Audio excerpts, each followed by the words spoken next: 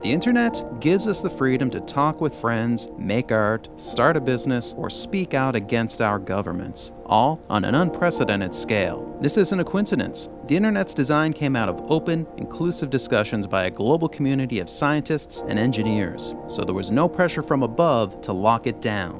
But now, a government-controlled international body is making a play to become the new place where the internet's future gets decided. It's called the International Telecommunication Union, or ITU, and in December, the world's governments will meet to decide whether to expand its mandate to making important decisions about the net. The ITU could pose a risk to freedom of expression online everywhere. Here's why. First, the basics. Nobody owns the internet. It's a collection of independent networks around the world. Anybody can build one. The common standards on which the internet was built grew out of open, online discussions, not on the priorities of a particular government or company.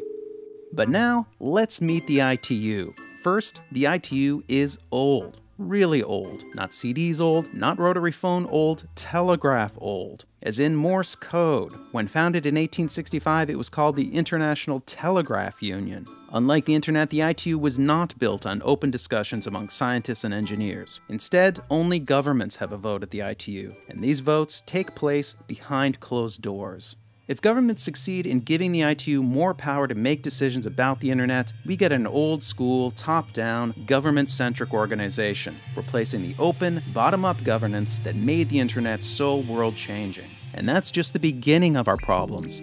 The ITU is not transparent. The ITU's draft proposals aren't public, and its one country, one vote model gives governments all the power. They get to make decisions about our internet without us even knowing what they're discussing, and then tell us once the decision is made. What kinds of decisions will be considered at the ITU meeting this December? Well, here are some actual proposals that have leaked. Cutting off internet access for a number of broadly defined reasons, violating international human rights norms. Giving governments more power to monitor internet traffic and impose regulations on how traffic is sent. Defining spam so broadly that they could justify blocking anything from photos of cute cats to human rights campaigns. And new rules to charge online content providers to reach users, which could mean less content going to the developing world and blocking sites that don't pay up. But the really scary part, the countries pushing hardest for ITU control are the same countries that aggressively censor the internet. In Russia, making a YouTube video against the government can get you 2 years in jail. In China, you can't even get to most social media websites. And Iran is trying to build its own national internet and email network to keep the entire population under its control. Now, the ITU also does good work. They help the developing world establish telecommunication networks and expand high-speed broadband connections, and existing internet governance isn't perfect. The US has outsized influence and authority when it comes to this.